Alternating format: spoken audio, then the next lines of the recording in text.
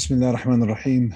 الحمد لله رب العالمين والصلاة والسلام على رسولنا وحبيبنا محمد وعلى آله وأصحابه أجمعين. اللهم صل وسلم على سيدنا محمد. اللهم صل وسلم على سيدنا محمد. اللهم صل وسلم وبارك وأنعم على حبيبنا محمد وعلى آله وأصحابه أجمعين.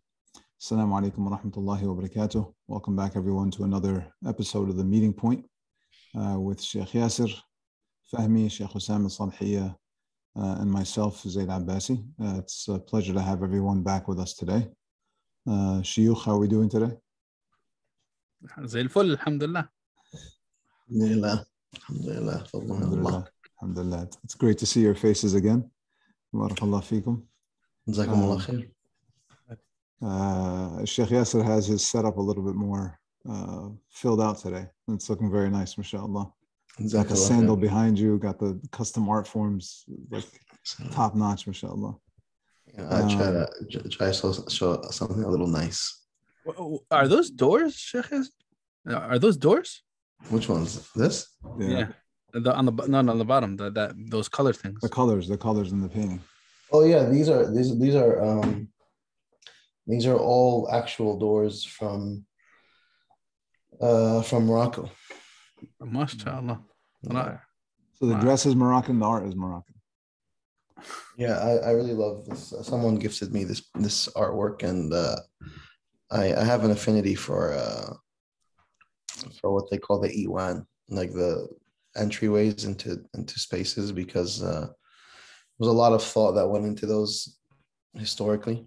Doors were represented so many things in Islamic art and architecture, but one of the things that really moves me about doors especially in Morocco is that it's usually modeled after the sandal of the Prophet ﷺ, and it represents that when you walk in to a place, your home, a store, a masjid, you're walking in underneath the feet of the Prophet ﷺ, or following the footsteps of the Prophet ﷺ. So that's salam. That's beautiful. Akbar.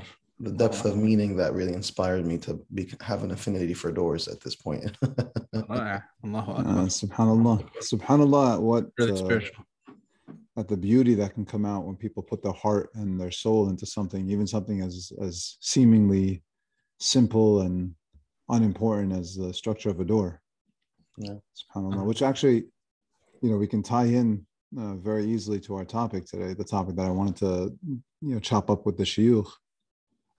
There's been, I think, a very palpable and noticeable challenge that the Muslim community has had. And it's definitely grown, I think, over the last couple of years. And that is a dearth of committed leadership for our even like most central institutions like the masajid. So most masajid that I know, either nominally or very closely, are struggling a lot of times to fill board seats with people who can really be committed to them. They're struggling quite often to find like scholarly leadership. Like I was telling Shaykh Osamah and Shaykh Yasir before we got on the official episode that I've been contacted by several communities about them, right? People thinking that maybe they're ready to leave New Jersey and go out to another part of the country, reaching out to me because they know I have the relationship. And it's this is going out publicly, right? It's not an issue. It's known. It's known. If it's not known, then it should be known. The people in Clifton will protest violently. Shaykh Osamah thinks of leaving. Well, I have actively diverted everyone away, so I may have killed some opportunities for Shaykh Osamah. One of the things that's very evident to me in those conversations is that every masjid seems to be going through the same exact type of problem. So everyone's going through this like extensive interview process, trying to asking for recommendations, and there's really only a few possibilities out there. And then every masjid that I speak to, honestly, there seems to be the people that I'm speaking to are also people who seem to be carrying a much larger load for an institution than they probably should be, right? So normally it's like that person themselves is like wearing multiple hats. So it might be like the youth director of a masjid for some reason is taken on like a lot of the primary search for a new sheikh for the community, right? Or one of the board members is devoting all of their time just to try. It's like it's obvious that the masjid is lacking enough like human resources, and this is very consistent. And so it seems to be like an epidemic in the American Muslim community, where our all of our institutions, but especially in this case, I think I want to focus in on our masajid because they're the most central to our community, seem to be having difficulty finding like committed members, like committed workers, executives, and scholarly leaders. And I just wanted to explore that a little bit. Well, and volunteers, yeah, like and volunteers. And so I just wanted to I wanted to kind of chop that up a little bit today. I'm not sure that they all are related, like that maybe they're not all caused by the same problem. But I thought there might be some benefit to us just kicking it around. I know both of you have seen quite a bit from the masjid scene that I haven't seen. And I think you might have perspectives that most of the community haven't seen. And so I just kind of wanted to throw it back at you. And we can just start off like from what I just said. What are your initial sort of responses or thoughts, or, what would be the headline response to my question, assuming you agree that there is this problem? Shaykh Osamah, why don't you start us off? Well, I definitely do agree that there is this problem. I live it and experience it through working through our masajid and our Islamic institutions. I think that everyone could realize and appreciate that's a struggle. I guess just like how to, pin your finger on the cause of the struggle. I think probably because, most of my personal experiences and interactions are through the space itself. There might be, some bias in my perception of the cause, but I think it's a good question to ponder. Like, is it because of lack of commitment and quote unquote religiosity of the second generation? Is it because of certain, behavioral patterns that people find prevalent in millennials and the younger generation, the upcoming generation? Or is it something because of relating to like bad experiences at the space, the Islamic institutions? Or is it because of the, I guess you could say that people in general in our day and age have, taken a sort of an individualistic approach to their religious consumption through online sources, that they don't really feel a need for being part of a community per se, or investing in a physical space. I think that, there's probably validity in saying all of these things, but, I guess in my experience, that's where I'm thinking about it, at this point. I'd love to hear what Shaykh Yasir has to say. What do you think, Maulana? What do you think is the bigger cause? Barakallahu feekum. Yeah, I mean, so I definitely agree with your proposition, Zaied, and that. And I think Shaykh Osamah touched upon a nice kind of spectrum of potential problems and issues that arise. And it's to me, when I look at the Muslim community in the US, and we have so many masajid in this country. We actually have over 3,500, if not more, masajid now, closer probably to 4,000 plus that exist. And what Zaied was referring to in terms of just needs and demands, they're exponentially high.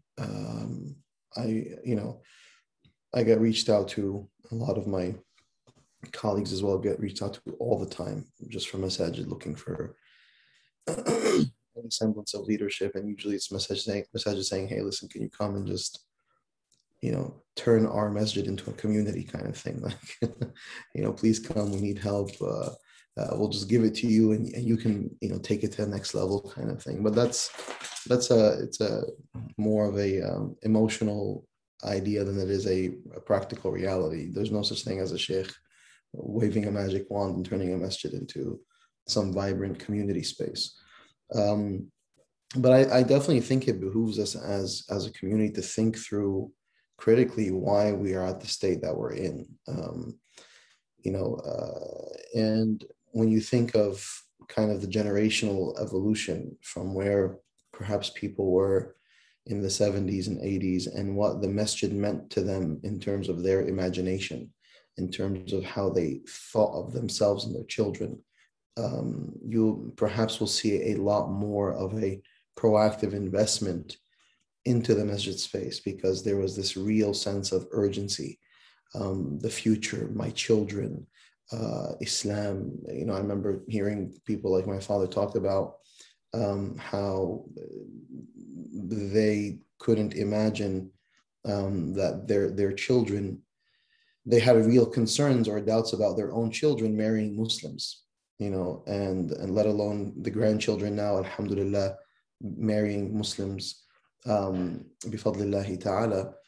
But there was a real concern. So that urgency and that sense of, worry thrusted people into a greater commitment into the Muslim space. And I think that it comes from the fact that their religious imagination perhaps was more vibrant, thinking proactively about how religion maybe is involved. I'm just speaking about from kind of the people in the active spaces of the Muslim community. But certainly as times progress and things become more established, the second generations perhaps are not as intimately attached, because you take the masjid for granted. Islam is kind of established. That sense of urgency isn't as prevalent, and so there does develop a sense of apathy or a bit jaded, maybe.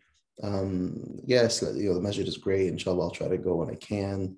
So it's almost like an afterthought. It just fills a role. I go to Jummah, go back to work, go to Ramadan, maybe go for a few nights, last 10 nights, night of the 27th, etc. Eid. So it's no longer this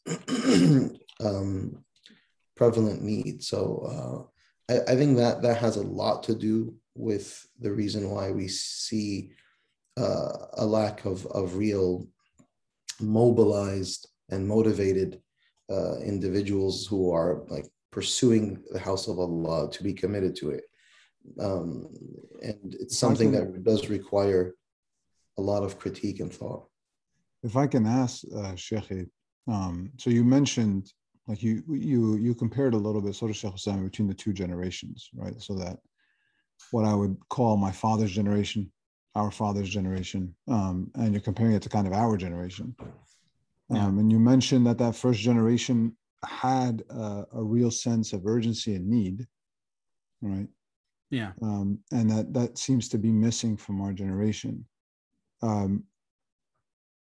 think we might be able to start off just by getting to talk a little bit more about why that shift in urgency may have happened, right? So you had mentioned that like our fathers came by, and I heard the same thing from my father. There was a genuine concern of like, how am I even going to pass down my religion, right? Like I'm in the sea of non-Islam. How am I going to pass down Islam in the middle of it? And so there's a sense of urgency. Like why doesn't that urgency exist as much in our generation? Would you posture? So let me ask this though before that, if you don't mind, Zaied. Sure. Zaied. That sense of urgency, like what I was thinking as Shaykh Yasir was talking, in terms of statistics. I don't know if we have something about, how many people, I guess, are even in the masajid's orbit. I don't know what percentage of the Muslim population in the U.S. Really, I guess really grew up even anywhere near that reality. That's what I'm wondering. I know that, generally speaking, in terms of masjid attendees, first generation had a noticeable urgency to develop spaces and masajid and Islamic institutions. I wonder if that sense of urgency to begin with was something categorical, or are we just noticing this whole phenomena in a small demographic of the population, if you understand what I'm trying to say? Yeah. Good point. No, and that's I was trying to I very slightly glossed over that. I was saying like this is in reference to the people who the Masjid Aslan is a part of their life. But I mean, I definitely think there is actual data that indicates that the majority of the American Muslim landscape, they don't.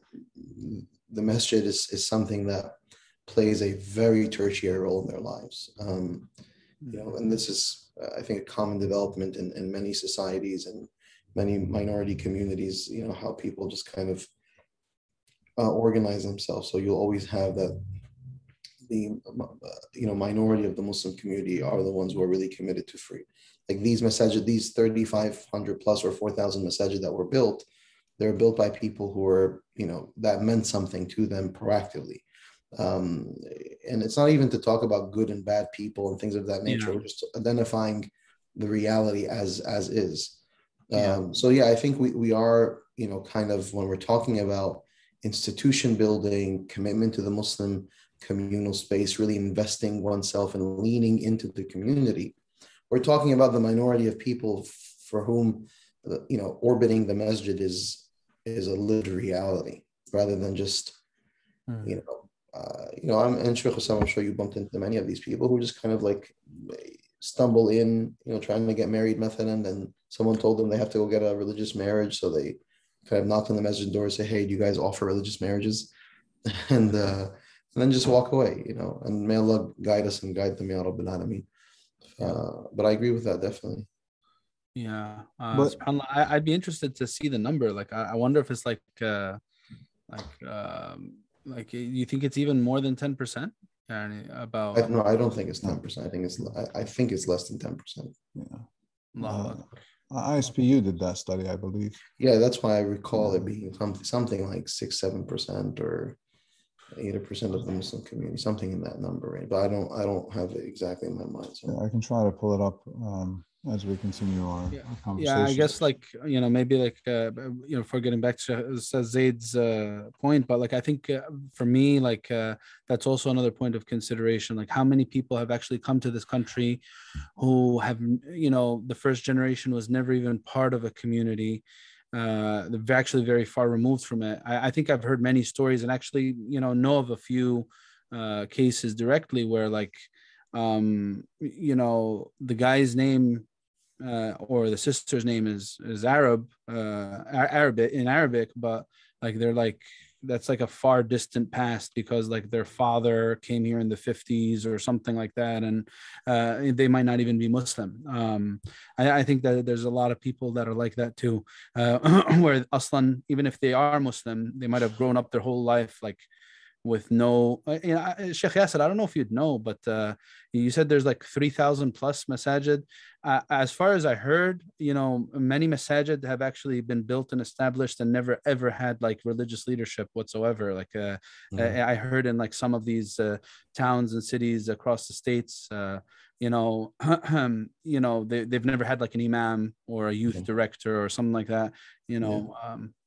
I think that's actually probably more standard than having an imam or having a sheikh, because I agree. I think many masajid are open and just kind of let's just have a place to pray and do Jummah and do some Ramadan and things like that. But yeah, I mean, I think,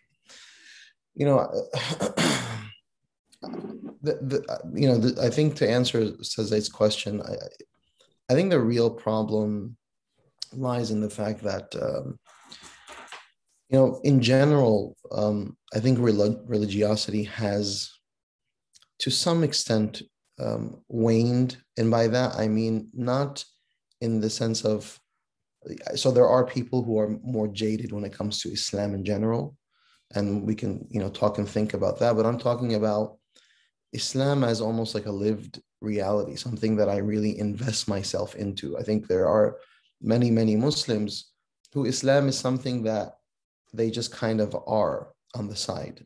So I work, I go to school, I have a family, I have busy work that keeps me consumed throughout the week and throughout the years. And then Islam is this thing that, I am on the side kind of thing. And it's not a part of my personal mission. I'm not personally motivated to.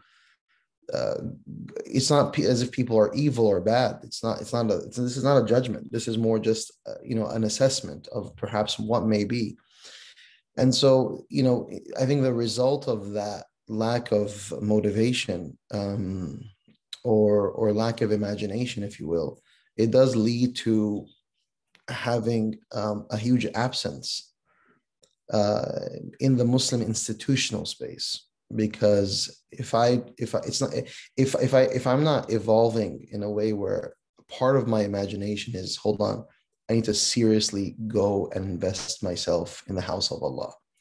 Like I need to ensure to the best of my ability, regardless of what the challenges are on the floor, because I think there are certainly challenges in the Muslim institutional space. It's a young community that really hasn't figured out what governance looks like, what authorities look like. So, you do see mismanagement of spaces. You see issues and problems. You see politics.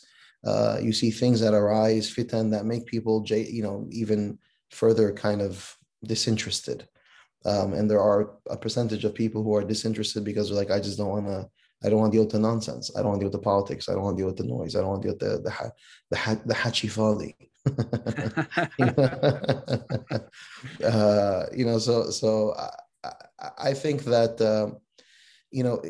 it's really exploring. I think we're trying to do a little bit of tasawwur now, and I think the community that's listening maybe perhaps can chime in as well and share where they see to be why it is that we're because listen, at the end of the day, all Muslims would love to see strong Muslim institutions.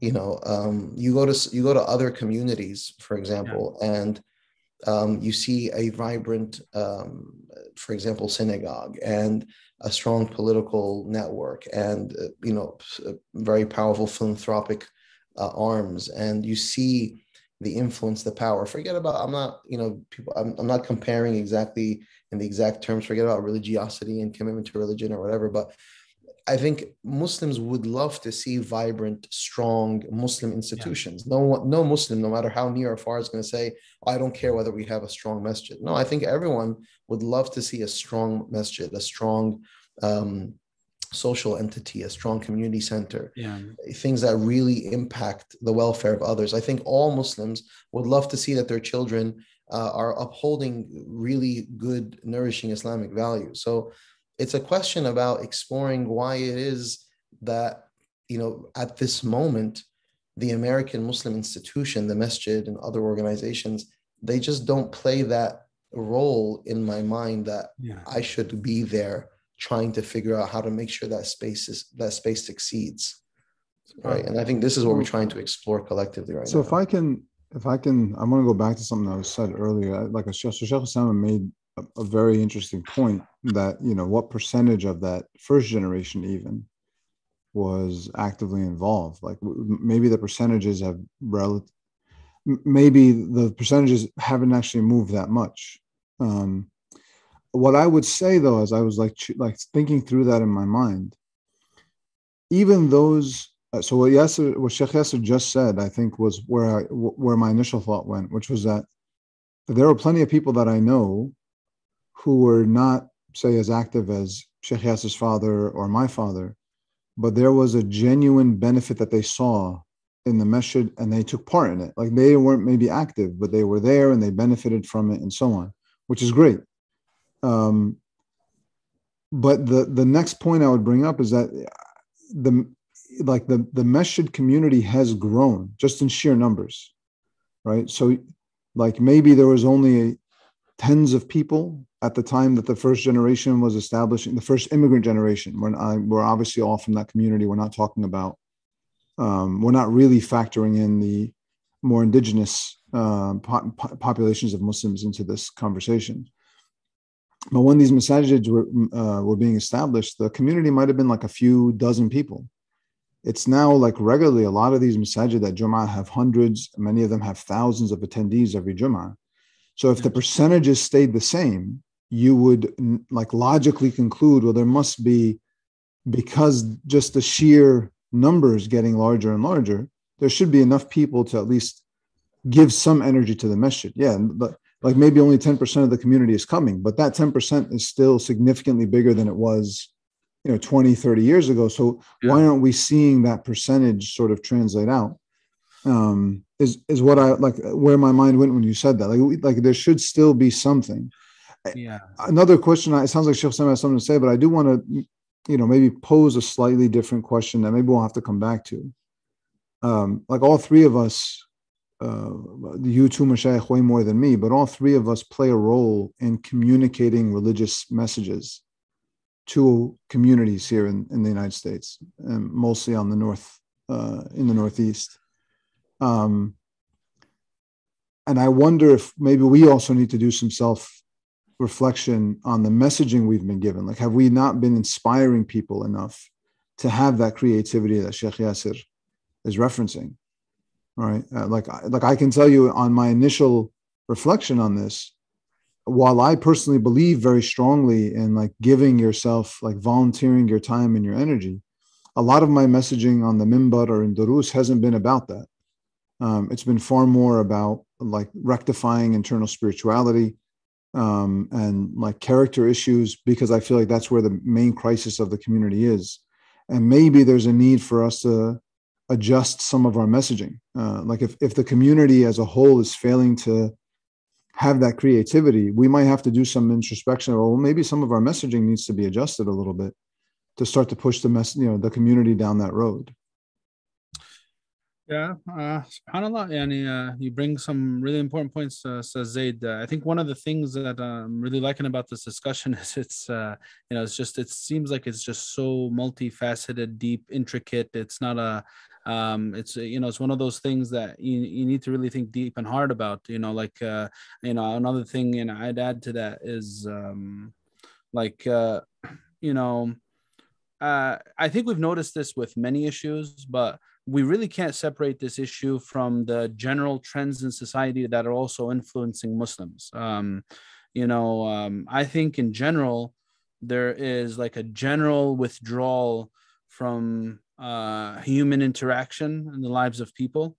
There's a much more individualistic approach towards the way time is spent. You find this even among family, a lot of this could be traced back to some of those traditional values, the importance of family, importance of community, and I think that those understandings are also waning in the minds of people. That's why you find people in even the same space, but they're just so withdrawn from actually interacting with each other. You'll find that family time starts looking like everyone's sitting in a room, but on their own particular gadget, doing their own thing.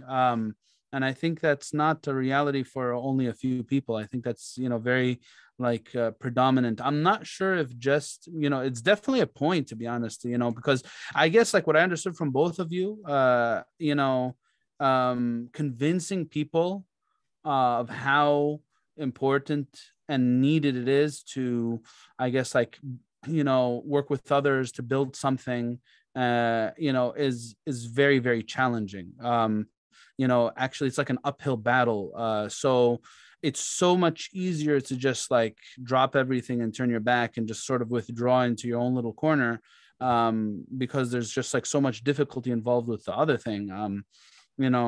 I think religious, basically what I'm trying to say is, to convince people now to come to a space, you really need to make a good case, and you need to really, really excite them.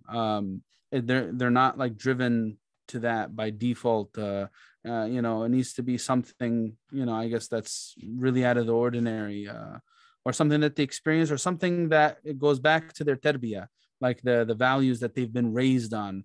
Those are You reminded me, it's a very good point, Sheikh Zaied. You reminded me of a conversation I had with Sheikh Muhammad Musa from North Hudson Islamic Educational Center a few years ago, where he was talking about youth work in specific, but he was talking to one of his children, and he told them like, "Yalla natla al masjid," And the child told him, like, what's at the masjid, what event is happening, like what program am I going to? And the sheikh told him, salah, like, we're going to salah Isha. So it's there's definitely, I think it encapsulated exactly what you're trying to say. Like there's like this sense that, like, well, if the masjid wants me, it needs to do more for me. It needs to figure out something to pull me in. Like I've definitely had this conversation with people in our generation where they'll say, well, even religious like thought or religious learning, I get online. Like, why exactly do I need to go to my local masjid to get it? And the while that may be true, and maybe that's a part of the solution to the whole like dearth of scholarship that we have, but what cannot be replaced is that, like, just the strength that community brings you, and really the richness of life that community can bring you. Shaykh Yasir mentioned something very practical at the top of this conversation that I think is really overlooked, right, for parents. Like, I know my parents were concerned, like, where are we going to find potential matches for our children if there's no community with a shared value system? Right. So even if we raise our children right, where are they going to find spouses to have a full, complete life in the future? If we don't have a community of shared values that we know and we've invested and we know the families, and we can then be sure that they're going to a good family. I don't know that people take that into account much these days. Yeah, who not just that, but like I think people are gonna realize that a lot of the mental health struggles, the mental health struggle, mental health epidemic that we're dealing with, is really going back to these things that this massive change in lifestyle that people have is going. I need human interaction. It does something to my soul. Forget about how am I going to raise my children and all the rest. What happens to me as a person emotionally and mentally when I completely isolate from other good human beings, when I don't have a support system. That's something you'll never find online in an effective setting. I mean, I think mashallah alaikum, you're both mentioning a lot of very critical points that I hope everyone is listening to. And when I came back from Umrah just 2 weeks ago, I gave a khutbah ICPC Patterson. So I think it was like not this last Jummah, the Jummah before it. And I spoke about the spiritual imperative of community, and how one of the things that was really missing when I was in Mecca and Medina were the people. Just the the messiness of people, the aggression of people, the just being nestled and sandwiched in amongst all these Muslims from across the world who are trying to like get into the Rawda or touch the black stone. You missed getting elbowed by those older Turkish women. I missed getting elbowed, man. It was missing. I didn't the idea the feeling of just strolling around the Kaaba. It wasn't the same. Like usually when you're doing tawaf, it's like, it's jihad. You're just trying to get around. This time I was just strolling around like I was strolling in the park. I mean, I'm not joking. It was that easy to make tawaf. And so missing the people missing what was something that actually you would assume, because a lot of people listening may say, oh, no. That must have been amazing. People are telling me, it must have been amazing not to have people there or something. There were some nice things about that. But in all honesty, because we're so spiritually and emotionally fragile beings, and Shaykh Osamah just indicated the ties between, a lot of mental health and wellness and the decline because of hyper individualization, hyper isolation. We really do need one another. And there is so much evident virtue in being in the company of other people, and especially the company of those who have, values and morals that are in line with what is pleasing to Allah subhanahu wa ta'ala, who aspire to pray and follow the Quran and the Sunnah and be in the footsteps of the Prophet sallallahu alaihi wasallam. We really do need the company of those people. And bifadlillahi ta'ala, if you think like a community of like Northern New Jersey, you can throw a rock and bump in, and have it hit a Muslim. it's one of the blessings of being in a community like Northern New Jersey and Central Jersey, and even like it's really like you drive up to a random Dunkin' Donuts, you drive up to a random gas station, the likelihood of bumping into a Muslim is very real, who's going to be there as your attendant, or, endless shops and spaces. Hijab is, I I remember even growing up, that seeing a hijab, a woman in hijab was like, oh my God, who is that? There's some woman in hijab, it must be our relative, or some woman that must be, we must know her. Now seeing a hijab is so common, mashallah. Once again, for those who are listening, I'm talking to the context of Northern New Jersey, right? And so that, that blessing of having the real potential of being connected to other Muslims is something that I feel we are, seriously, we'll be remiss if we don't capitalize on, because that's where so much barakah descends. And this is what I was saying in the khutbah, that the real support of Allah, yadullahi ma'al jama'ah, the aid and the support of Allah is with the group. وَاعْتَصِمُوا بِحَبْلِ اللَّهِ جَمِيعًا وَلَا تَفَرَّقُوا, hold on to the rope of Allah and don't be disconnected. And so many other ayat and ahadith that indicate the significance of being with Muslims and finding yourself in the company of Muslimin. And so therefore, when you have a focal point like the masjid, like the house of Allah, like Islamic institutions, then that should be a space and a place that has to become a part of my imagination, has to become a part of my landscape of consideration. So if I'm thinking about the scope of my week, the masjid has to be a part of that. Now, some people listening, like, well, listen, I don't like really going to my masjid because of the people who are there or the circumstances, or, the thing is this. First off, it's the house of Allah subhanahu wa ta'ala, regardless of the people who are there. But secondly, when you go to the house of Allah, you will find a type of spiritual nourishment and a theological connection that you can't find anywhere else. And furthermore, the Prophet ﷺ says, "Al-mu'min alladhi yukhalit an-nas wa yasbir ala adahum khayrun min al-mu'min alladhi lam yukhalit an-nas wa lam yasbir ala adahum." The believer who goes and spends time with people and interacts with people and is patient with their harm is better than the believer who does not interact with people and is not patient with their harm. So the Prophet ﷺ is indicating that, as Shaykh Osamah emphasized this, that it's painful to deal with people. It's not always an easy thing, right? But regardless, just like it's painful to get elbowed by those people in Rawda, as Zaied was talking about, like it's not, but even regardless if you're getting elbowed or you're getting stomped on, you're still getting the nourishment of being in the company of Muslimin who are in surrender, who are bowing to Allah subhanahu wa ta'ala, even if their akhlaq are not 100%, even if their character traits aren't 100%, even if maybe things are not being handled or managed the way that you would prefer or want to see. But if every single Muslim decides to say, what's the point of going to the masjid, and just writing it off? People say, oh, a bunch of hypocrites. There's people who say that, all these Muslimin who go to the masjid, hypocrites. All these shuyukh, hypocrites.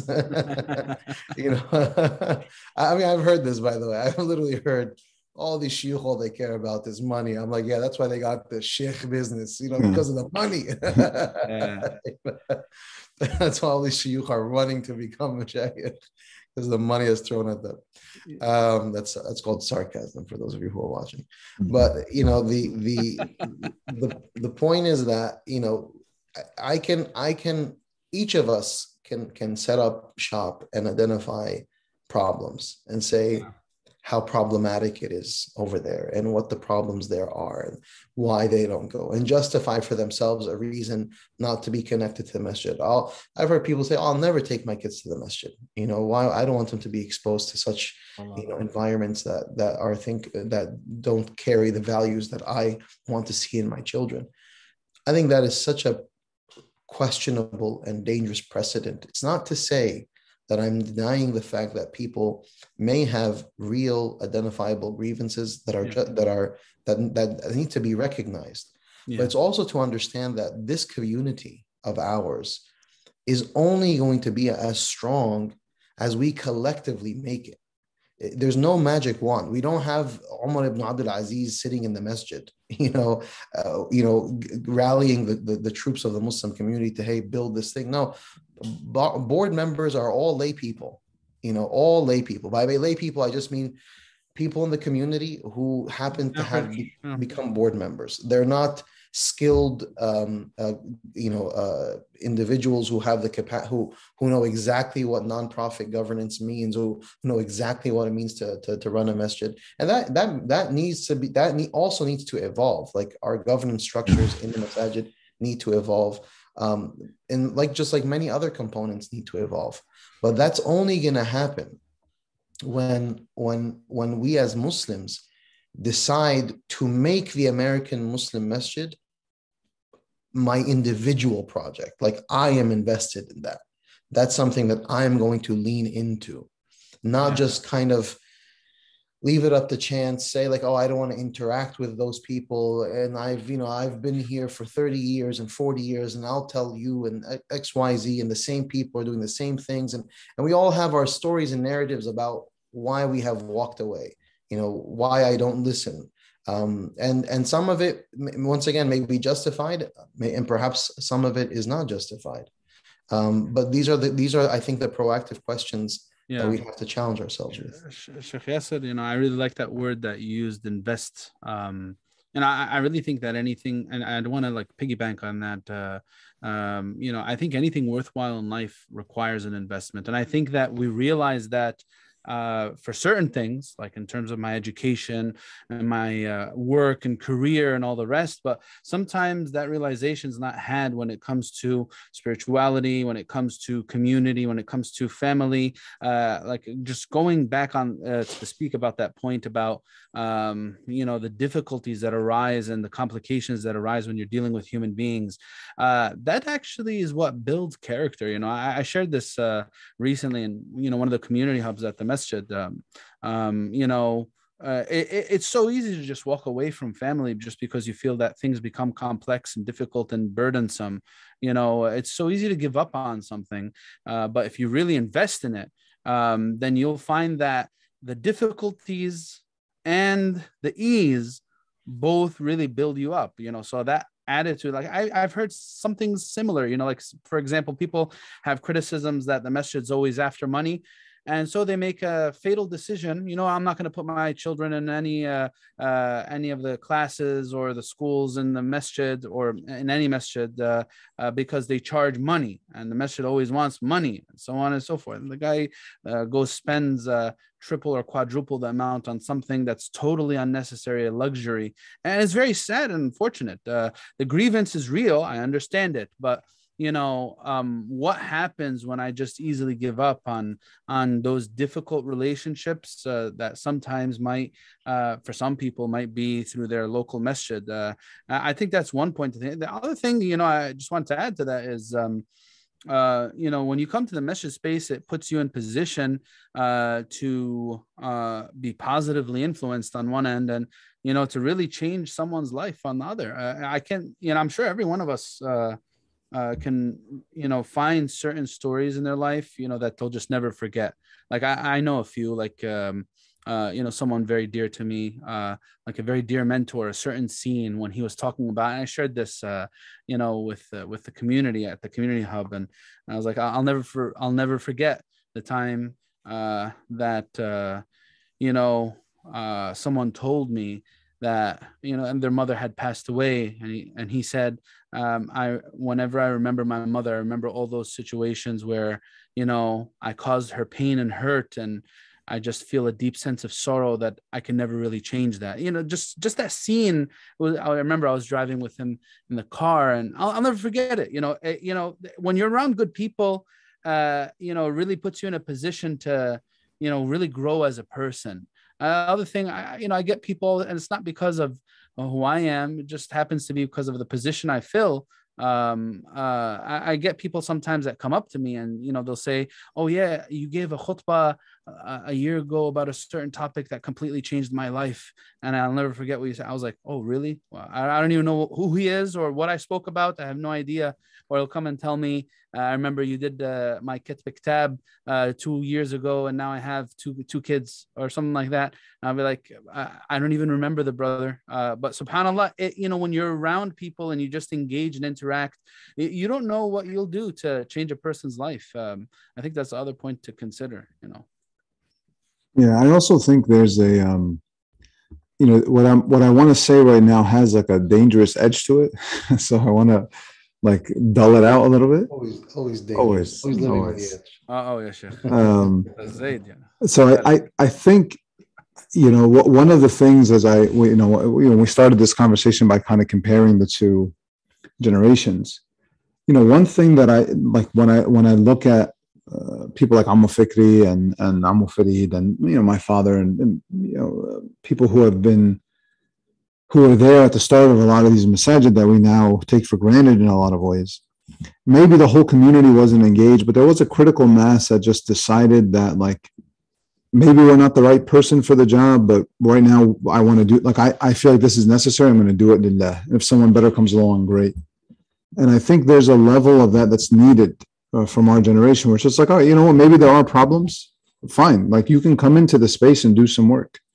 And if the structures of the institution are really that suffocating that you can't even do work, Shaykh Yasir said this in our pre-recording conversation, we would see, if people were still dedicated, we would see all sorts of other activity happening that maybe is not directly a part of the masjid, but is sort of like hovering around the masjid, right? Like no one can stop you as a masjid member, like, what, I want to do a youth group because I have a few kids and I want to do a youth group. Like I have a few sons or daughters, I want to do a youth group for them and their friends, and anybody else who wants to come.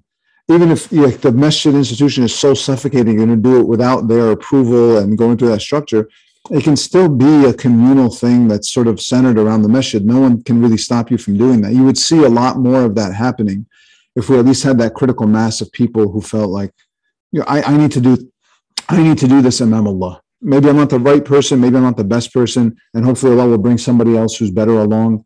But right now it's not happening. I'd rather see it happen than not happen, and I'm going to do my best. And I do believe that Allah puts a lot of barakah in that type of activity. Like Allah can move the community really, really far, much farther than it could possibly go by every equation, just because of that like sincerity and that desire from a critical mass of people. So having like legitimate criticisms of the existing people who are involved with the masajid shouldn't stop someone from recognizing that I need to get involved as well. And I do also want to say, I think people have to, I think you have to genuinely check your own thoughts if like you're writing off people because of an issue. So like, person X at the masjid, I don't like that he or she does A, B, or C thing. And so I'm writing them off completely as just being like, I can't work with them. Some of that's probably more about you than about the person. Like if you haven't actually engaged, then I'm not sure that you're in a position to genuinely critique, right? Like it's very easy to sort of sit back and armchair criticize. And quite often those criticisms are not valid. Like they're not actually accurate because you're just missing so much of the picture because you're not actually involved. And so I think like, even if there are legitimate issues with the existing institution, people have to sort of push back that and just push past that and recognize that I just need to do I'm going to do what I can and then see, where Allah takes it at the end of the day, inshallah. Now, the dangerous side to that is, if everybody comes in, like one problem we've had historically in like group settings or group work settings, you have way too many people trying to be the person. And if it morphs into that, it just becomes, meaningless and not productive. So you just got to be careful about your ego, but that in mind, go forth, inshallah. I think that is, the question of your spiritual disposition is such an integral question, because at the end of the day, in many ways, what we're talking about here is talking about existentially, who am I? Like if we put this in ukhrawi kind of context, when I stand in front of Allah subhanahu wa ta'ala, what am I going to say to Allah about who I was in this dunya? You have stories from the Sahaba where, people were so passionate about committing themselves to the cause of the Prophet ﷺ. You see the little kids literally trying to make themselves taller so that they could, go out into the battlefield with the Prophet ﷺ. That was a part of the culture. The culture was, let's commit ourselves to this cause that was far bigger than our individual selves. It wasn't about ego. It was about giving themselves, giving their resources. You would have Sahaba of means giving everything they had, giving caravans that spanned from Medina to Syria as resources designated to the cause of the community. A brother needs to be freed from bondage. Everyone come and pool your resources. The people who did not have means were there present, equally giving and donating and as from whatever they had. So if all they had was time and energy and body, then that's what they would do. There were companions, a companion by the name of Sayyidina Zaied, who said in one of the in one of the battles, he said, "Atasaddaqu bi'irdi." I'm going to give as charity my ird, my own dignity and honor, so that if anyone curses our community, then let that curse fall on me. That's saying this is something that far exceeds the sense of self. And I think both Shaykh Osamah indicated this, and says they just reference this again. The fact that if my individual self is so integral to any process, then there's a high likelihood that success is minimal. And by success, I mean real existential success, the success that's rooted in what pleases Allah, what is of greatest welfare to the Muslim community. If everything is about how I feel, what I think, what's convenient for me, am I given a position of leadership? I can't tell you. I mean, I don't want to go down this path of negativity, because there's a lot of, I think there's also, before I go down that path of negativity, there's a lot of positive beauty in the Muslim community as is. I mean, I'm sorry, you can still find, as if I'm acting as like it's a rare commodity. You can find plenty of very beautiful people in the Muslim space. I mean, if you go to any masjid today, you will find objectively beautiful people there, sitting there, reading the Quran, worshiping, praying, trying to connect to Allah subhanahu wa ta'ala. And you can find them old and you can find them young, and so I think we also have to be careful not to rush to conclusions about how dire the problem is, just because, I think Muslims have also internalized this sense of real defeat and failure. And so everything feels like a fail, because the ummah is failing and nations are failing and nothing is going our way, and hatta our masajid, and we're never unified. In Ramadan, we can't even get it right, and blah, blah, blah. We go down this really toxic, negative speech and self-talk that just makes it where it's so sawdawi, so dark, and the reality is so pessimistic that, what's the point of even trying? الدنيا رايحة أصلا في 60 داهية، خلينا قاعدين في البيت وخلاص, right? Shaykh Osamah will translate. الدنيا رايحة في 60 داهية. It's going to 60 dahiyas. فتح الله عليك يا مولانا. مولانا, بس I love that. Yeah, اتفضل. No, go. Comment on that. I want to comment on that attitude. To be honest with you, that attitude needs to really be picked apart, man. That this whole just pessimistic attitude towards the conflicts that arise from the complexity of relationships. It's always been like that. Human beings are complex beings. Everyone has their own set of emotions and their personality and their experiences. And you know what? They have either a beautiful soul, like you're talking about, like how you'll find that, or they might have a toxic soul, the toxic presence. That's the reality, even during the time of the Prophet, sallallahu alaihi wasallam. faith needs to be cultivated in a group. That's what we learn from our deen.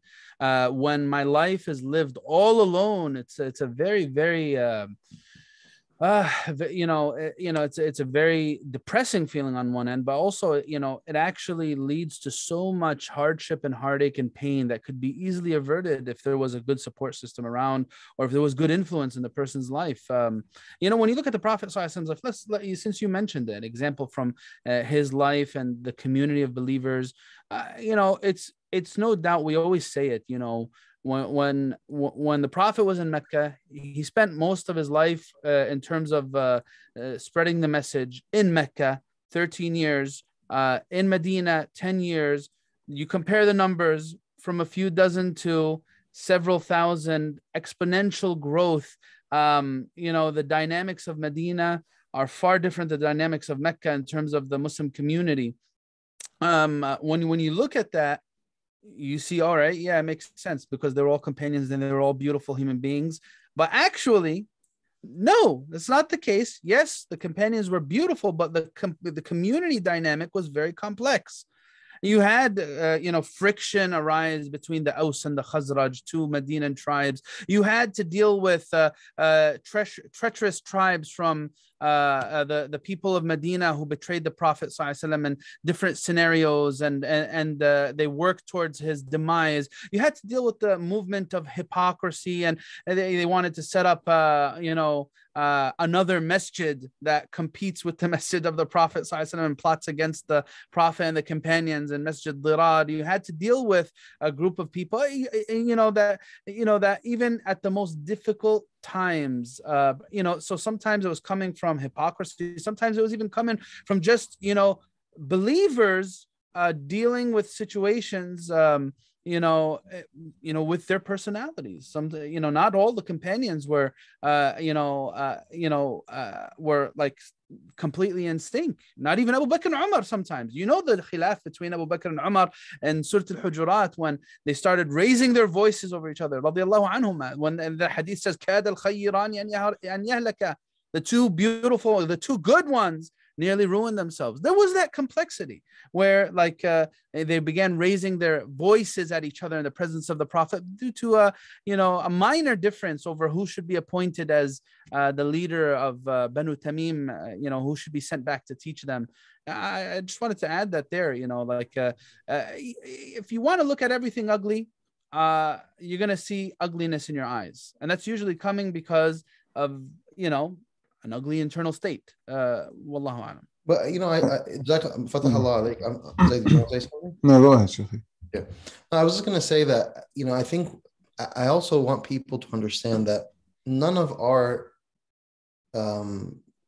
discourse negates the fact that there are problems, that there may be a problematic person that is doing things that are harmful, and that needs to be addressed. There needs to be accountability structures. There needs to be due process, so that if someone, is doing something and it's really harming the community or harming, the ability of growth, then that person needs to be addressed accordingly. So, but I think a lot of what we're referring to is indicating that problems should not make us averse to getting involved. For example, if I have a problem child, that's not a licensure for me to just check out and say, you know what, he's a problem, she's a problem, I'm just going to move on. We don't do that because it's my child. I sit there being invested, mulling over, thinking, consulting, leaning in further, trying to connect better, do whatever I can to help my child along on their journey of life. The masjid is such an integral part of our theology and our spirituality in the sight of Allah subhanahu wa ta'ala, far more than it is just a place of communal gathering. Like, it is the house of Allah subhanahu wa ta'ala. At the end of the day, it has a spiritual and theological significance that's undeniable, no matter at the level of functionality or dysfunctionality in that space. And so we want to, on the one end, be as inspired as possible from all these considerations to say, you know what, I don't have a choice but to figure out how to be involved in the house of Allah subhanahu wa ta'ala, while simultaneously realizing and recognizing that it's only when so many more of us get involved and invested and really lean in that the problems on the ground will shift and change. The negative thing that I was going to say earlier that I didn't say, I'll say it now because it has some relevance in this space. I can't tell you how often I have heard this line being in different organizations or masajid. There's a problematic person, who's doing things that are, just not 100% right. This person is very nafsani, full of their ego, constantly want to make sure that they are asserted and they're the leader, or they have a post of honor and recognition. And so people say, I understand, we know that he's not the best and that his character is X and he's full of his nafs and whatever, but we don't have anyone else. So we can't really, we can't touch him, right? Or because he's so invested, like if he doesn't come and do this, then who's going to do it? I've heard that so often that and that's such a problematic thing to be said, or to be as a reality is very problematic. That someone who's identifiably, problematic is not being addressed because we don't have an alternative to this person. We don't know what we would do. Or the challenge of removing a problematic person is so great because of the influence they wield. They may cause fitna, they'll go out and say all sorts of things and whatever the case is. I'm just indicating this to say one thing. If our institutions had real critical mass of good-hearted, sincere, humble people at the core, none of us are perfect, but they really work on not allowing their nafs to overtake themselves, then guess what? Being able to resolve these problems becomes far more accessible. I have seen masajid where there is a good critical mass of people at their core that have weathered many challenging storms. I have seen masajid that have very few people at their core, where one person can come and manipulate the whole space and make it his own and literally derail the community and harm so much. So, I hope that what we can glean from this is that as a spiritual and theological imperative, as individuals who are going to stand in front of Allah subhanahu wa ta'ala, we have to figure out what our thought process needs to be more invested in the house of Allah. I think it's a spiritual imperative. And it's not about having an authoritative position. It's not as if, okay, I'm ready to go. Bismillah, I show up. Where's my post? Give me the finances, give me the imamah, give me the adhan, give me something because now I'm here. No, it's actually, first and foremost, it's about showing up. It's about being present. It's about coming to the community hub with Shaykh Osamah. It's about coming to the halaqat and the gatherings and being present and listening. Salawat. Coming to the salah, yes, barakallahu feekum, coming to the actual prayers, and then as you're there, you're learning, you're observing, you're absorbing, and then you're assessing, where can I be of help? You're asking that question, and you're also assessing for yourself, how can I ensure to the best of my ability, with as much humility as possible, that I can make this space, by the grace of Allah, a better place. Not because the masjid needs me, but because I need the house of Allah, right? The deen of Allah does not need me or you. We need it. We need to be in these spaces for our salvation, for our spirituality, for our emotional wellness, for our social wellness, for the sake of our children's wellness, a space where they grow up, where they're connected, they don't imagine themselves outside of the scope of the Muslim space. That the masjid is imprinted in their hearts, Muslims are imprinted in their hearts, and that I am purposefully, forcing that willfully as being a part of my life, not living in the peripheries, and my children kind of existing in the peripheries, and then, exploring or imagining 20, 30, 40 years from now, how come this religious identity of my family has waned? Like I look at my children, I look at my and by the way, this is already happening. I'll go to Muslim gatherings and people will say, I mean, look at my children's spouses. You know, many of them have chosen to marry non-Muslims, and my grandchildren, their Islam is barely identifiable.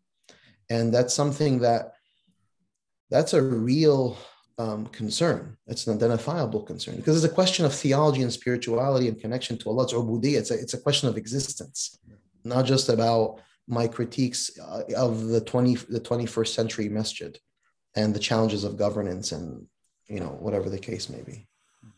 Barakallah feek, Shaykhna. I know we're about to wrap up.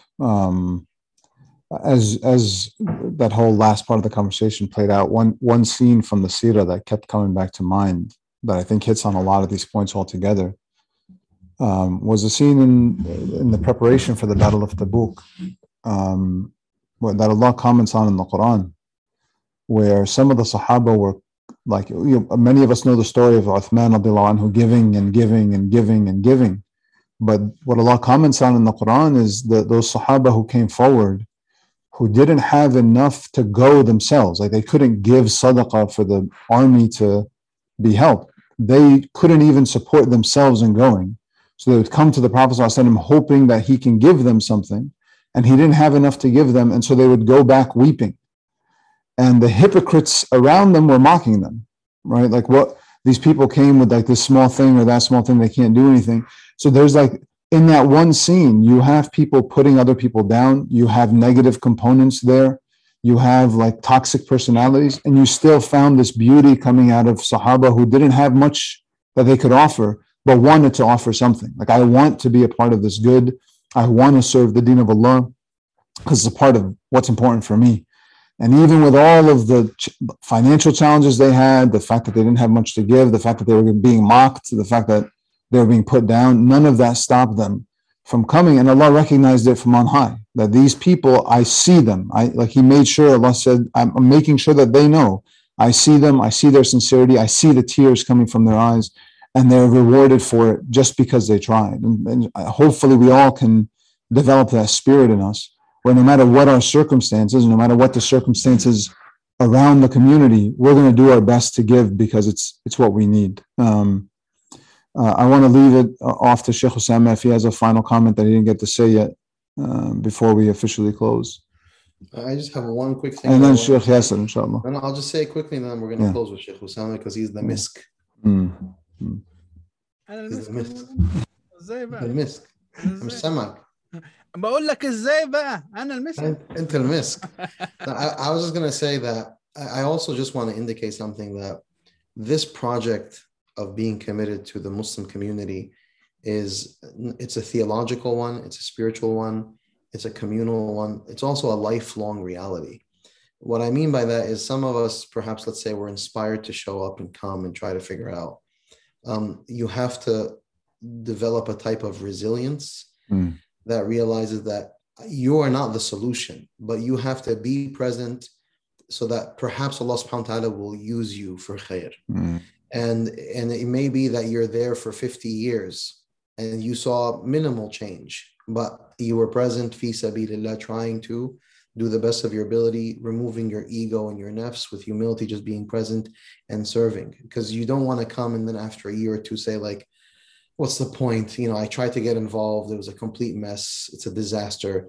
And then you live the next many years of your life, lamenting how disaster the Muslim community was, because at one point you had an experience where you got involved. Yeah. And because we have this now, by the way. Yeah, I remember I got involved in the 90s. I'll tell you, the masajid are a disaster. And it seems like it's the same disaster. That's why I don't even go to masajid anymore. That's a very dangerous place to be in life, right? This is, min al-mahdi ila al-lahd. This is from the cradle till the grave. You come to the space, you serve the house of Allah. إذا شاء الله أن يجري على يديك الخير, if Allah chooses that He through you brings goodness, alhamdulillah. If you don't see exponential changes, tawakkal ala Allah. Sayyidina Nuh did not see exponential changes in his journey of da'wah. So don't make it about that once you come in, that you're going to make the change. There's a lot of people who actually get quickly burnt out because they come in with a lot of hamas, a lot of kind of high inspiration and motivation, and then burnout hits, they hit a few roads and they're like, this is not even worth it. And they walk away. So I just wanted to indicate that, inshallah. Barakallah feek, Shaykh. Jazakallah khair, Shaykh Yasir. And I really think that I really like this discussion with you guys. I think as we were closing up, it brought so many more questions to my mind about where to take this. Like on one end, when you look at it and you try to like understand the grievances of people with the masjid space, and the blessings of like and the impact. I reflected on this, the impact of critical positions and how they might affect generations. How having someone like the Prophet ﷺ in his position for the companions, even though the dynamic of community was like so intricate, even during his time, played a big role in, helping the general body navigate different difficult situations. How actually having someone in that position who isn't able to do that, it could be actually very devastating for communities. That's one point of reflection I had, and that's why the Prophet ﷺ, he actually said this, to Abu Dhar. Abu Dhar, he said to him, "Ya Abu Dhar, innaha amana." It is a trust, and on the day of judgment, it will be a source of khizi and disgrace and regret. It'll be a source of disgrace and regret, except for someone who gives it its right. So at one point of reflection, like how can we begin to discuss the vulnerability of our masajid to being like sort of derailed by people who make it into critical positions of power that might dishearten a large body of people who already find it difficult to invest themselves in relationships, in community, in physical spaces. But on the other end, the other questions that brought to mind is like, right, like what type of lifestyle choices am I making for myself? And that's where it brings it back home, a discussion to every single one of us. We should be asking ourselves that, on every level, in terms of what we put in our bodies, in terms of how we spend our free time, in terms of how we engage with others, in terms of how we build our families. What type of lifestyle choices am I making, and how is that going to affect me and those around me, my children? That's one of the big questions that, everyone should walk away with from here, because based on how we deal with this one issue, it might have such a far-reaching effect on our sense of iman, our sense of faith, and our children and the generations after that. May Allah subhanahu wa ta'ala help us. Barakallahu feekum, Maulana. And I did say you were the misk. Okay. I'm just here to like take that misk and spread it far and wide. That's all I'm doing. مش بعقب على المسك. I'm just I'm going to take your misk and spread it far and wide. The only thing that I want to, Shaykh Osamah mentioned that inspired me, is to say the following, which is, لا تحقرن من المعروف شيئا. Don't belittle the smallest good deed. Some of us may be listening and say like, I think these guys are talking about, other people, but not me, because I don't really have much to offer. I'm just a simple person, blah, blah, blah, all that kind of stuff. No, everyone has something to offer. Everyone's presence, there is barakah. There is barakah in the numbers, in the people who show up and come and are present. Our salawat, if our salat had numbers, if Salatul Fajr and Salatul Isha and our prayers had numbers in it, that would mean something very different than having 5, 10 people, 20 people, 30 people show up. It just by meaning, it means something different, meaning that its impact on us socially and communally and spiritually on the space is exponentially better. So showing up and being present and making yourself known and identified and introducing yourself to Shaykh Osamah and saying, Assalamu alaikum, I'm here. Introducing yourself to Shaykh Qatanani, anything that I can do, I don't know what I can do, but if you need volunteers, if you need someone to help pick up, clean up, drop off, if there's things that need to be purchased on behalf of the masjid, maybe I can help. Any small thing that your presence will make a huge difference in the landscape of the Muslim community, and don't ever forget that. And if we all have a sincere intention that Allah uses us for His cause, and we come in with profound humility, then Allah will use us. In Allah yastafi min nas. Allah will choose us for His cause, not as Sayyidina Umar ibn Abdul Aziz. I'm just talking about a simple, soldier or servant in the space of the divine project. And that's what we can pray that Allah, facilitates through us by His permission and His grace. Ya Rabbil Alameen. Ameen, ameen. Barakallah feekum, shuyukhna. May Allah Ta'ala, inshallah, accept this time that we spent together, the three of us and everyone who listens to it, inshallah. I hope people listen to this on different platforms. Alhamdulillah, we're now available on just about every podcasting platform. Please do your best, if you found benefit, to share it with your friends and family. And as always, please send in your comments through any of our many pages, whether it be Facebook, YouTube, or any of the podcasting pages. You can send in your comments there. You can also text the public number that we've given out in all of our AMAs. I'll have it ready next time as well to read it out. But please stay engaged with us, and inshallah we'll have another episode every month for the time being. Jazakumullah khair. Wassalamu alaikum wa rahmatullahi wa barakatuh.